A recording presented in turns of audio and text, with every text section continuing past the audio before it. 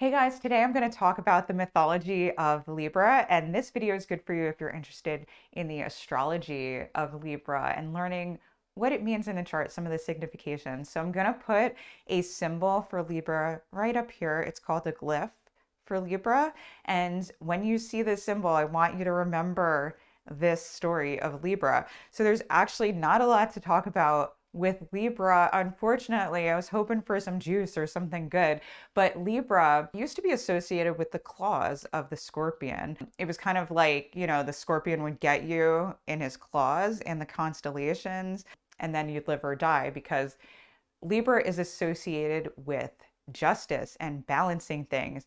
So Libra eventually became associated with the scales. So being able to balance things. Sorry, I have my book in here. Let me throw that there. So the scales, being able to balance things. And basically that association came from the fall equinox. So Libra, the start of Libra season is during the fall equinox, when there's an equal amount of daylight and nighttime, and it's going into the fall season. So it's associated with the harvest as well. And so because of that balance, it was associated with judgment, judging things, and justice, like people getting justice. So a lot of times Libra is associated with legal issues or legal matters or righting any injustices. And that probably had to do with the harvest, really weighing out your crops, seeing what you needed for the future, and also reaping the rewards of that, but preparing for the darker times in the fall where things start dying and figuring out, okay, what's going on for the future, and having a clear, balanced, view of that. So yeah, Libra is associated with the scales and justice. And I wish there was really more to say about Libra, but that's pretty much it as far as the mythology. Libra is an air sign. So it's associated with communication, ideas, and being able to deal with people and being able to weigh both sides of an idea or two people or situations, and really having social savvy and being able to stay objective.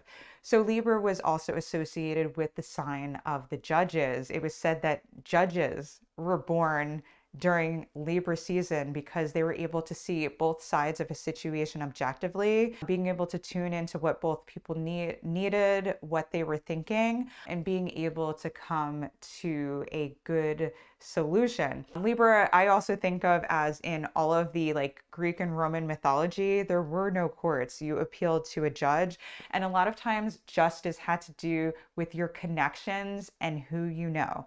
So Libra can also be associated with being connected to people and who you know, and be able to negotiate a deal with people that's going to work and at least get people to get along. It's not necessarily coming to a solution where it's like the ultimate morality or justice, but coming to a solution that everybody is going to be okay with so people can stop fighting. All right, guys, I hope you enjoyed this video on the mythology of Libra. My next video is going to be on the mythology of Scorpio.